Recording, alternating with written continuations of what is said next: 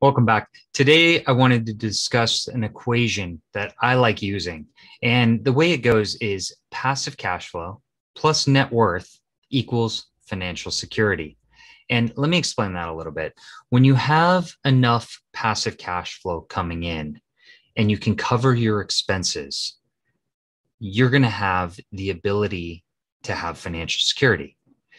When you have a higher net worth, you are generally making more money on that net worth, on the assets that you have. And so if you're getting a return on those assets, plus that passive cash flow that's coming in from those assets, that's going to provide you with financial security.